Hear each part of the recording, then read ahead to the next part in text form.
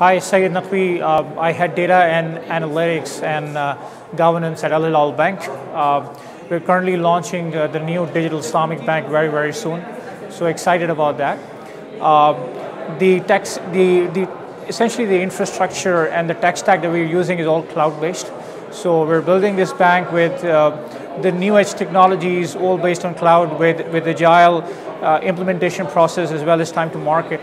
And the challenges that we currently have, it's hard to get skills around the new cloud app stacks, as well as people understanding agile and the methodologies around how to deliver rapid applications. So skill issue is one.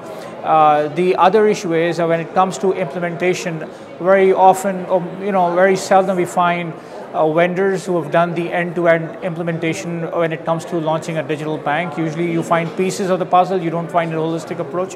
So finding one stop to shop is a huge challenge for us.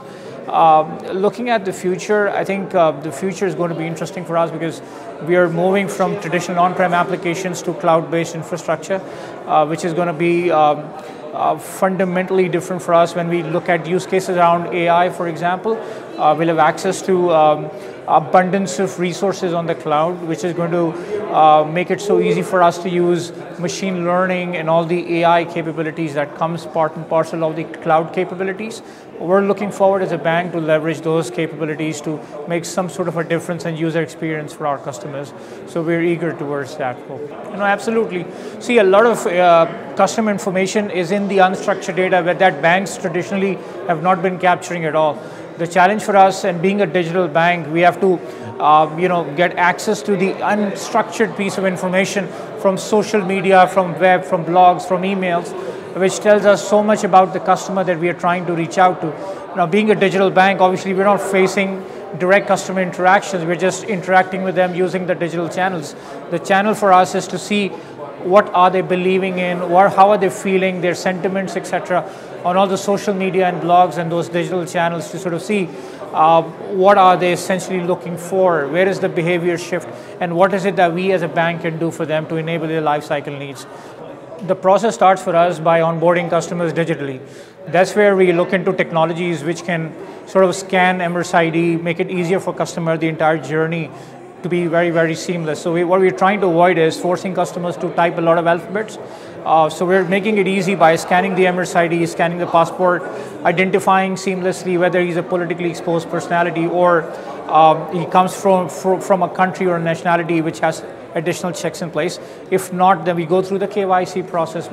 And we seamlessly onboard the customer in a matter of few clicks. So the idea is to essentially come up with zero ops.